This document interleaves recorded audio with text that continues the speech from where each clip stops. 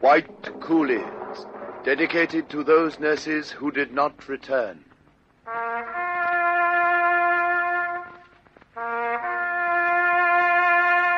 Sister Davis. Missing. Sister Hempstead. Missing. Sister Gardam. Missing. Sister Raymond. Missing. Sister Jeffery. Here.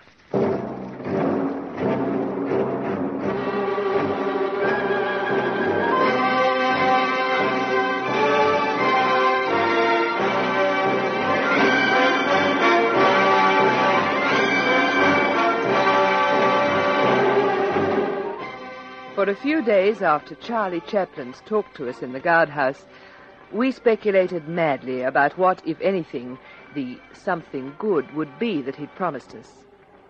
However, we soon exhausted that topic of conversation as nothing appeared. We have a new horror to contend with now. Rats and spiders. Oh, it's hotter than ever tonight. I think we feel it more since we've had to move up to make room for the last arrivals. The light out and no moon. The heat seems to choke you. I hate these dark nights too, Jenny. Why these people don't go to sleep? If it wouldn't bring all the wogs in the world flying around, it'd be nice to leave a light burning. Hang on, Blanchie. I'm about to turn over. Righto, Jenny. Oh, careful. Oh, I'm sorry to disturb everyone. You're not disturbing me, old horse. I'll just settle down on my good ear, and that'll be that. Oh, I think I'll have to go out and sleep on one of the tables or go down to the shelter shed. Oh, what's going on in there?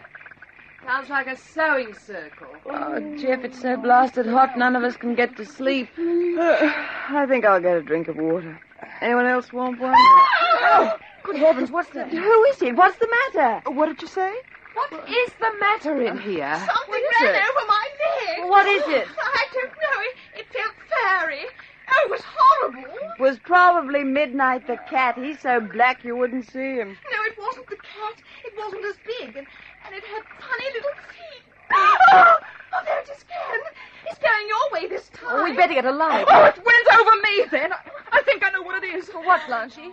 Rats. What? Rats. Oh, no, I couldn't bear it. Oh, here. Let's have a look. What in the name of all that's wonderful's going on? Well, there's something keeps running over our legs. Look, there it is. Oh, it is a rat. It's big as a kitten. Oh, there it goes. It just jumped off the shelf and got underneath. I can't have it. It's all here. Oh, this is nice. Oh, there must seem to have several. Well, what are we going to do? Well, there's nothing we can do. It's just another thing we'll have to put up with and get used to. Oh, I couldn't ever get used to rats. Not running over me. Well, you'll have to, dear, for tonight anyway. Maybe they're only passing through. Oh, well, I just wish they wouldn't pass over me. Oh, go away, you rats. Ow!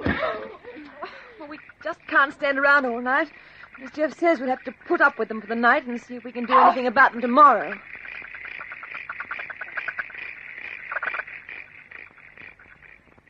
Nothing was done about them.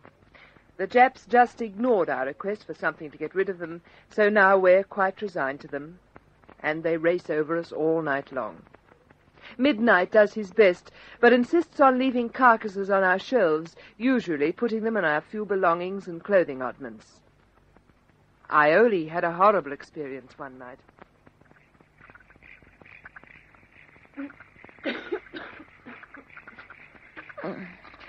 What's that? What a funny noise. What is it? What seems to be under my pillow? Oh, it is under my pillow. Oh, I better shake it. Oh, I don't know what it could be. Moonlight tonight. I could see whatever it is. I could read by it.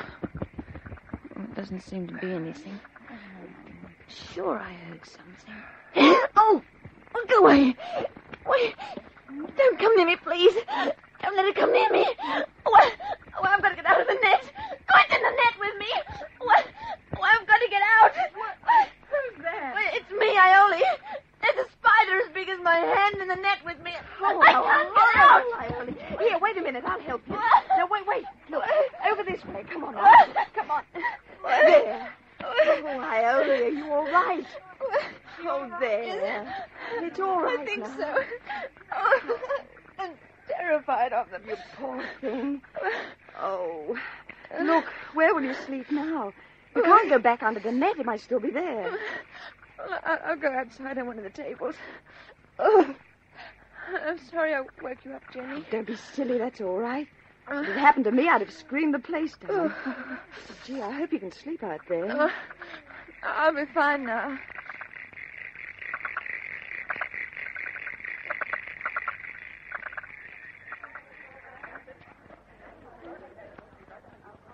But how on earth did it get under the net? You usually roll it under you, don't you? Well, it may have been on my pillow, Jeff. Oh, I've never seen such a ghastly thing. It was huge. When it ran up the inside of the net, it looked as big as Toby. Oh, loathsome things. They give me the creeps. Oh, Jeff, I can still see it. Oh, I think I'll see it till my dying day. My hat. Look at that. What? Over there on Mavis Hannah's bed space. Look, right opposite. What is it? Your spider. Huh? Oh, it is as big as your hand, Iole. Quick, go out and get a piece of wood. Huh? Piece of wood. Yes. I'll snap out of it. It's broad daylight and it can't hurt you. Piece of wood. Quick, it's moving away. I won't be... Well, hurry up. It'll get away. Iole was as quick as she could be, but the thing disappeared before she could get back with a piece of wood to kill it, so it's still there at large. Today, I was so hungry I could hardly walk. The first time it's hit me like this. Jeff, have you got any rice left? Not one grain. I was going to ask you. Oh, I literally haven't a thing we could eat. All the tins are empty. Rice and sugar and corn. It's all gone. I've never felt like this before. I just can't drag one leg after the other. I'm going inside to lie in my bed space. I'm just going to flop here on my part of the table and pray for something to eat. Or death. Well, I know which is the most likely to happen to you. What's the matter, Jeff? Hello, Trot. I feel terrible. Well, that's the first time I've heard you admit it. Jeff, I know it's not very helpful to say so, but you don't look too good. Oh, that makes me feel fine. The trouble is, Iole and I are trying to recuperate after that wretched attack of dengue fever. We literally haven't one bit of food left. I think everyone's pretty short. Oh, wouldn't it be wonderful not to feel everlastingly hungry? Oh, if only we had some steak and eggs or something like that. Oh, go away, Trot, dear. Let me suffer in peace. Poor you. I know just how you feel. Oh. Hello, Jeff. Taking it easy. No, Jenny, she's not. She doesn't feel quite the thing. Oh, I'm sorry, Jeff. What's the trouble? Hunger. Oh, dear.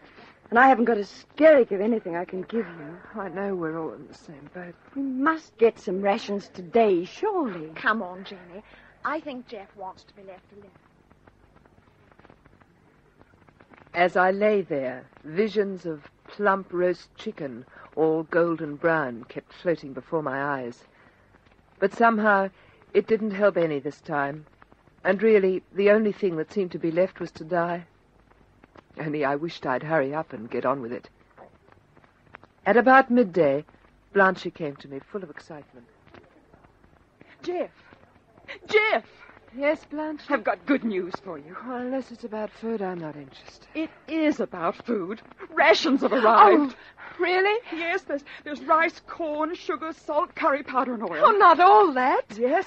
Oh, all in very tiny quantities, but it is food. Oh, I must go and get our rations. Iole's nearly dead with hunger, too. Well, if I can stagger that far. You don't have to worry about that old thing. Trot and Jenny are collecting it for both of you. They'll be here in a minute. Oh, how wonderful. Iole! There are rations on the way. We can have a meal in a minute. Oh, saved in the nick of time. I'm going to start my fire. I'll come with you and get ours going. We cooked a little rice and ate it and felt better very quickly. It's an amazing thing, that. How quickly we do pull up, even on tiny morsels of food. It's just as well, because it doesn't look as if we're ever going to get a square meal again as long as we're in this awful place. We've just had further inquiries about the 32 of us by Charlie Chaplin, so we can kid ourselves again that our ship is on the horizon. Another new innovation since the military took us over is that we've been weighed twice. I don't see the point of weighing us, really. Do you, Jeff? No, I don't. We're certainly sylph-like. I'm 7 stone 3. None of us weigh much over 7 stone, Blanchie, I'll bet. Tweedy is the one. She was 13 stone. She's certainly fine down. She just touches 7 now. Oh, Lord. Doesn't help, really, to know that we're losing weight. I suppose that's the idea. Try and scare us. Oh, they'll have to do better than that. We don't scare that easily. You know, it's good that we're so thin anyway. Why, Blanchie? Well, they may only send a little ship to take us home. And if we're too fat, we mightn't all fit in it.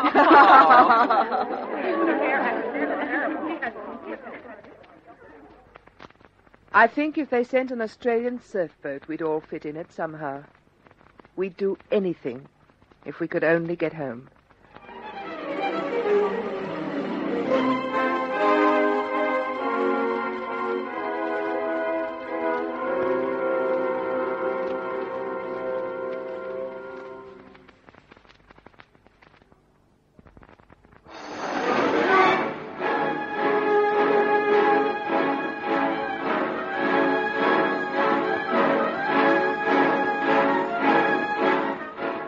There has been another outbreak of illness in the camp.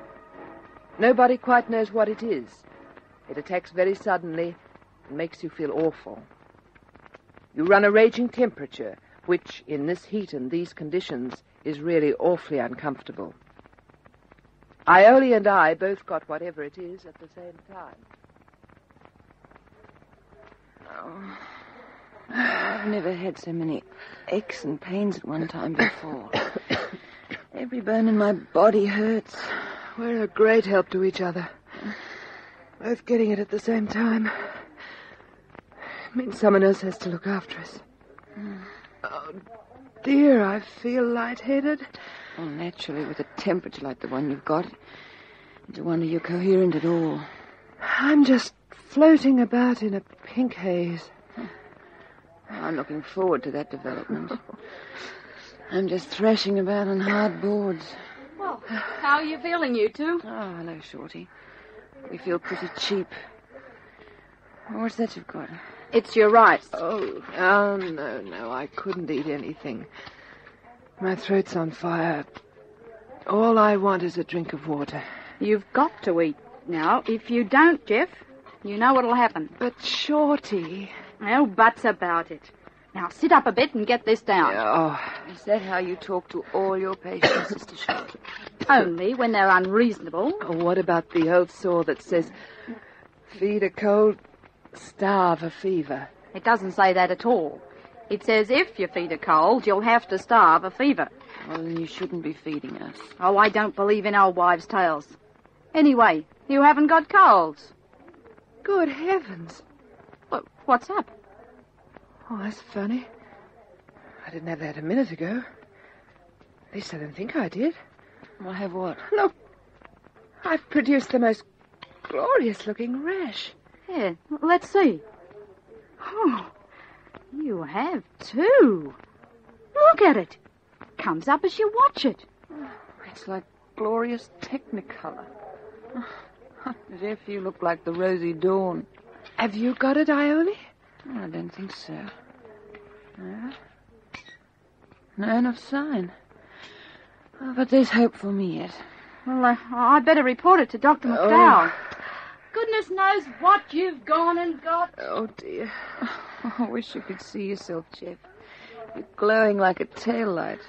I can see it on my arms and legs. It's certainly violent. Oh, we do have a variety of very odd complaints in this part of the world. Gosh, if only we had as great a variety of treatments. It's awful being sick under these conditions. It's so uncomfortable lying all day and night on hard wooden boards with nothing underneath for protection. You know, Jeff, I think we ought to employ somebody to cook our rice for us for a week while we get over this. Well, that'd be a change. Someone working for us instead of us working for them. Well, it's not fair to be a drag on the others. They've got enough to do without looking after us for nothing. I know, it's been worrying me. Oh, we'll tee something up. They're in here, Dr. McDowell. Oh, dear, I don't know where we'll put them if they have to go into hospital. We're crowded out now as it is. Here comes Dr. McDowell. Let's get ready to show him a rash. Jeff. What's the matter? Well, it's gone. What? You can't have. Yes. Now, let's have a look at this marvellous rash that you're sporting, sister. Well, Doctor, Sister Harper says it's gone. When did it go? Well, I didn't notice, Doctor. We were just talking, and I looked at Jeff when we heard you coming, and it had gone. Has your temperature dropped, sister? Well, I do feel a bit cooler. Well, if it shows up again, let me know. And I'll see if I can get here more quickly, so that I can see it in action. Thank you, Dr. McDowell. Well, Jeff, you're a fraud. Here was I painting a vivid picture of what you look like, and you haven't got anything at all. But I did have it. You saw it. Well, thank heavens you did. Otherwise, I'd be fearing for my sanity. Oh. Have you finished your rice, Ollie? Yes, thank you, Shorty. Now see if you can get a bit of sleep. And don't just lie there talking all the afternoon. No, we won't. We got over the attack of whatever it was and had someone cook for us for a few days, which has left us short of our hard-earned money. Still, it was worth it. And now we're back working full-time. We had another visitation today. I was doing bathroom squad chores, pulling water up from a well, dragging it into the bathroom and tossing it on the floor, while Steady and Shorty scraped away with a bundle of old sticks bound together to try to clean the place up a bit. Come over this way a bit, Shorty. This is an awful part. Can't seem to make impression on it with these sticks. Oh, I'd like to get this with a deck scrubber and a couple of gallons of disinfectant. I'd like to get to myself with a deck scrubber and a drop of disinfectant. Where would you like this lot? Oh, over this side, Jeff. Right. Oh, look out. Quick, Shorty, start scrubbing before it all runs away. Right. How much more water do you think we'll need? Oh, another couple of lots, Jeff. We ought to throw the rinsing water over ourselves first. Not a bad idea. Hey, you two. Come on and have a look at this. What is it? Quick! What is it? The Emperor of Japan? Look at those two strange characters. Who do you suppose they'd be? They're nips. For Pete's sake, they're Japanese nurses. Oh, gee, don't they look awful in those uniforms? Look at those long white dresses, almost to their ankles. And will you get an eyeful of the peculiar hats? Aren't they dainty? Look at them holding hankies to little flat noses. Come on, Steady. I'd rather scrub floors than look at them. Me too. I think they scream. They're coming over this way. I just hope they come in here. We've got a lovely, sloshy bit of muddy water. And this homemade scrubbing brush of ours does splash a lot now, doesn't it, Shorty? It sure does. It's something awful. Well, I think you're going to have your fun. They're coming over. Now, watch me. I shall bow till I crack. Ooh. Here they come. Right. You right? Yep. Get ready for a good splash, Shorty. Right. Morning. Will you step right this way for a face-lifting mud bath? Oh. Well, what do you know? I stood aside, did my piece nobly for these daughters of Nippur, but no. They'd have none of me. I'll bet that breaks your heart. Yeah. Oh, it does. They merely held their handkerchiefs a little more firmly to their noses, took a wide circle of me, and now, I believe, are walking towards the kitchen. The kitchen, yeah. Well, now, I hope there's a pile of stinking Pringles to welcome them. I wonder what we really look like. To outsiders, I mean. It's a pretty scraggy bunch, I'd think. We must do. Do you think we smell? It wouldn't surprise me if we were a bit high. Oh, well. Let's get on with it.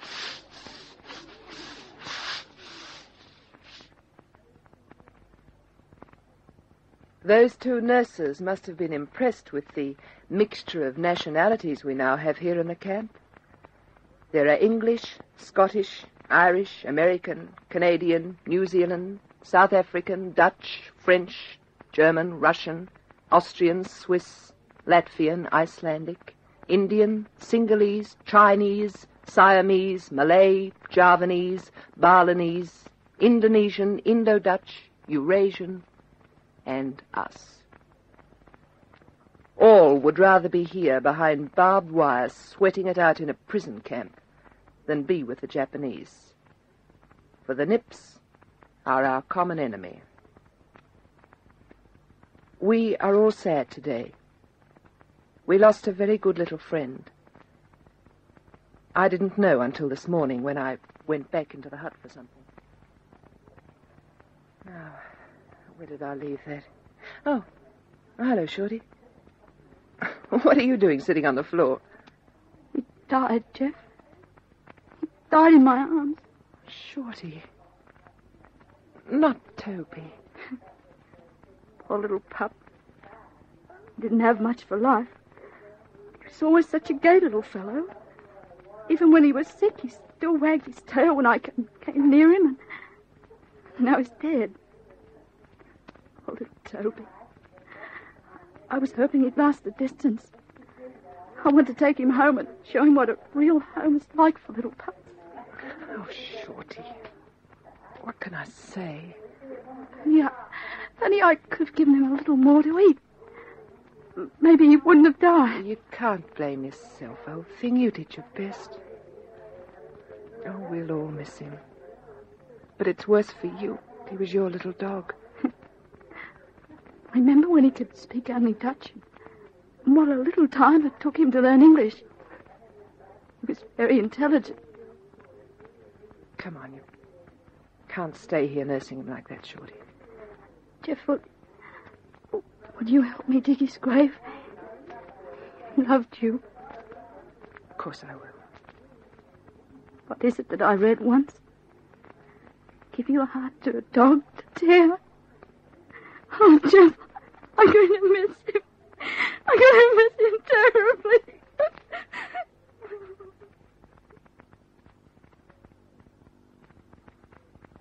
We're all going to miss little Toby, quite dreadfully. He always seemed such a brave little dog. His little tail held high like a small flag. His spirit as strong as a lion. I hope he's running and rolling among the stars now. Never hungry, never lonely. Running free with Orion.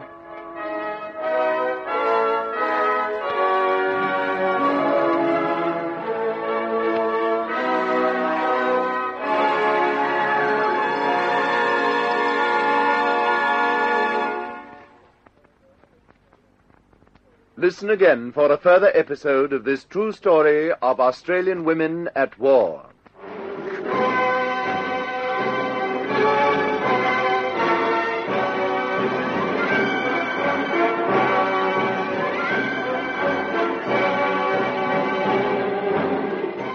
White Coolies is based on the diary written secretly in a Japanese prison camp by Sister Betty Jeffery, especially adapted for radio by Gwen Friend, and produced by Fifi Banbard for Australasian Radio Productions.